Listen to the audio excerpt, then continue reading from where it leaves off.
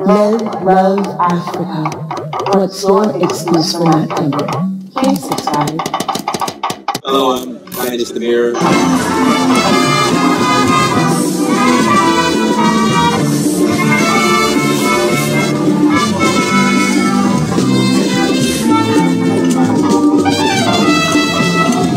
I'm sitting here at Schiphol Airport, International Airport in Amsterdam, and getting ready for a 9-hour flight to go back home.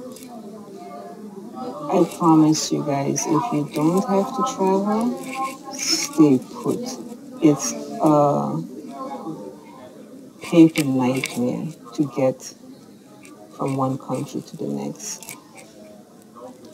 So besides having to fill out so many papers and so many documents, I had to take a PCR test 72 hours before my flight, and I had to upload it in on a specific website of the country that I'm traveling to, and they have to pre-approve my entrance, which is not even 100% guaranteed because the immigration customs officer can still refuse you when you get there.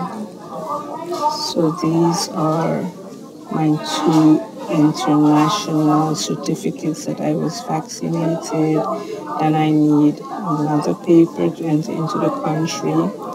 I have another paper for being in transit in that country, and then I also have health insurance in case I get sick in that country. They don't want to take responsibility. COVID sick is what that is. They don't want to take responsibility to fly you back and take care of you, so you need different insurance. Just a whole bunch of paperwork. So yeah, in general, I'm not going for my pleasure. I'm going for family visit.